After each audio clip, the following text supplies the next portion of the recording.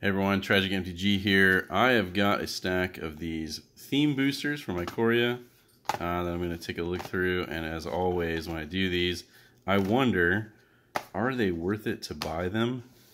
And invariably the answer is typically no. But we're going to get into these and take a look. Trying out a new angle. I'm in a different location, and at any minute I might be interrupted by my kids wondering where I'm at, so we're gonna try to do this sort of quick. Oh yeah, okay, so it's been a while since I opened these weird giant boxes with you literally destroy the whole thing to get into the very bottom. Yeah, packaging probably looks really good on the store shelf at Walmart or Target or whatever. Oh, it's so big. Look how many cards I'm getting. And really just get this pack here.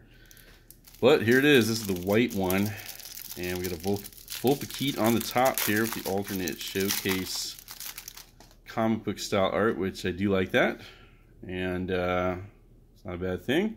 Let's see what we get here. Will the All Hunter fight as one. We got an uncommon and commons in this first spot, and typically we've got a duplicate here. Vulpikeet. Wait, a three of these? Hey, I guess that's what will be and a couple of Splendor Mares. I guess we'll be going that route when we bust open this pack and try to play with it, right? I got some green white, Caprador, Swallow Hole, Garrison Cat, all the commons and uncommons you could possibly want out of Ikoria white. Yep. Duplicate, duplicate, duplicate. Very interesting. Let's see if we get anything good for a rare. I feel like they should absolutely give you 2 rares out of these packs, but I think often you only get 1. And there's even a regular Vulpikeet, and the rare is a Mythos of Snapdax. So yeah, I would currently not be thrilled with this pack, but there it is. Let's open up the black. See if we do any better. I'm really interested to see if I get more than 1 rare out of any of these. Let's see here. I'll just try to open it this way. Yank out the bottom stuff there. Cavern Whisperer. I wonder if we'll get multiple Cavern Whisperers. I don't recall when I bought these before for Theros Beyond Death that there were like blatant duplicates like that. Shimmer, right? So you get a some artifacts in there to kind of fill this out. Since they're colorless, they can, oh, look at this, multiple Cavern Whisperers. Interesting.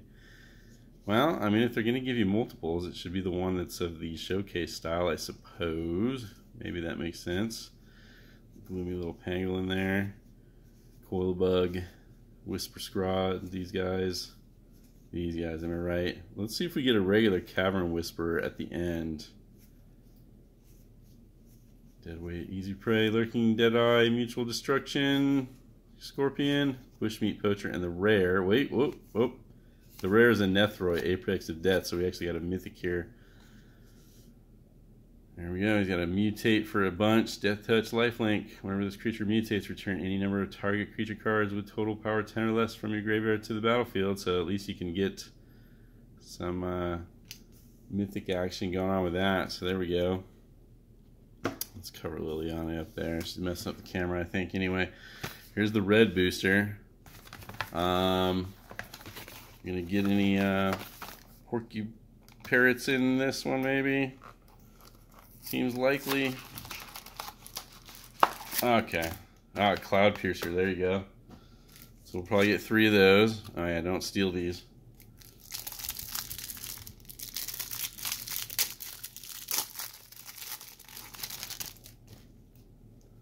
Cloud Piercer number 1. Oh, the Forbidden Friendship. It is so forbidden. Raptor. Oh, there's another Cloud Piercer. Porky Parrot, sure. Yep. Everything you need to make a little red basic deck there. Yeah, okay. I kind of see it. It's maybe kind of going the way of the Jumpstart, where you can kind of just get one of these and mush it into a deck real quick for being a beginner. Not a bad idea, I suppose, but definitely not much value. You're getting a Mythos of Vadrock there for the rare. There it is. And only 2 Cloud Piercers that time. From right there. Blue is up next. And they definitely don't want you like opening these up and pulling out the possible good card and then returning it to the store. So they feel like they've made it hard to reopen. Oh gosh, I have to like totally destroy it to get it open. But I'm clumsy, like a more nimble bad actor than me would probably just pop these open and return them, but I don't think there's really much reason to do that, to be honest. Dreamtail Heron for this one. Guess we'll probably get a couple of those. There we go, there it is. Wait, there's a Dreamtail Heron and a Wingtail Heron. Wingfold Terran. Okay, so the Terrans are strong in this set.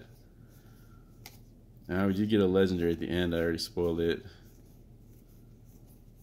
Neutralize, Subdual, yeah, duplicate so that you can kind of make a deck out of it. I kind of like that. Oh, Kinnan Bonder Prodigy. Well, that's actually pretty decent.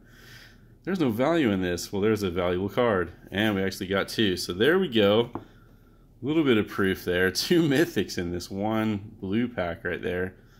Well, I probably shouldn't be naysaying this whole thing then, right? So you got a Luna and a Kinnan. Very cool. Luna is a mutate creature with flying trample, and it mutates. You exile cards on the top of your library until you exile a non-land permanent card, and you can put it onto the battlefield. That's nice. Kinnan for 2. Whenever you tap a non-land permanent for mana, add 1 mana of any type that permanent produced, and you can pay a bunch to look at the top 5 cards of your library.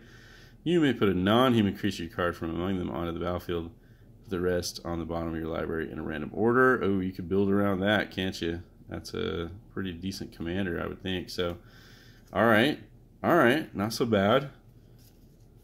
But I think that might be somewhat of an outlier. Let's check out this green one. Get it open here. Should just get a knife. Oh my gosh, packages are hard to open. They're hard. What can I say? Let's see. Wow, okay. Well, maybe I need to stand corrected. That's 3 mythics out of 3 packs. Let's see if I can do any better. And then we got the monster one. I'm sorry, was that 4 packs? That was 4 packs, right? Yeah. Okay, so what do we got here? So there's no alternate creature for green on the top of this one, so that's kind of interesting. We're gonna get some. There's a Brushwag, Migratory Greathorn. We're gonna get more of those.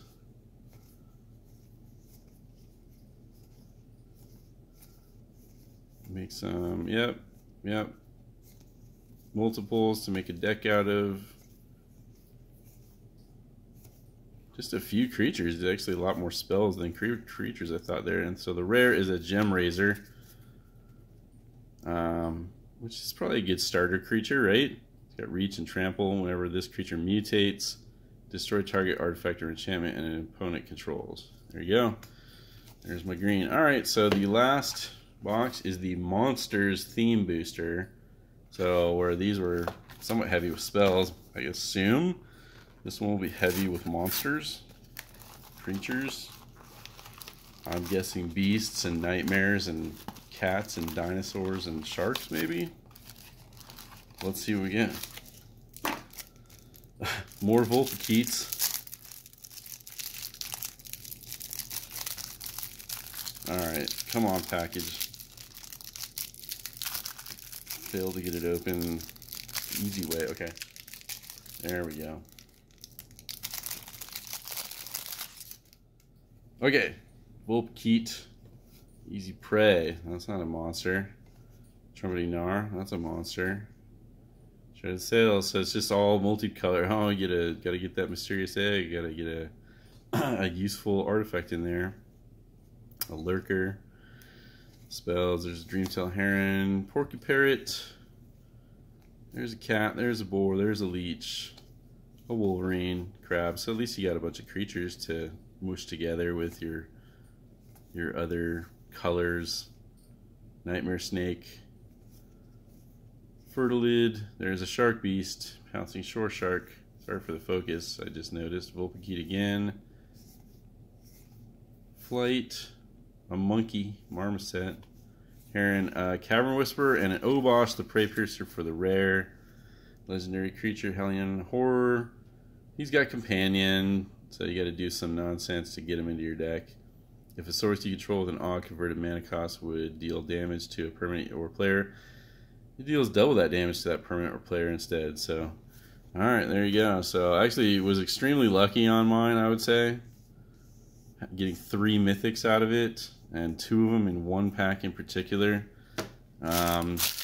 Typically not the case, I think, with these. So, comment down below. Tell me what you think of these. I usually say they're not totally worth it, but at least in this case, it seems like, I don't know, do you want duplicates to make a little deck out of, or do you want singletons so that you can have a good variety of, you know, what the set's all about and get more cards? So it's really a kind of a toss-up right there.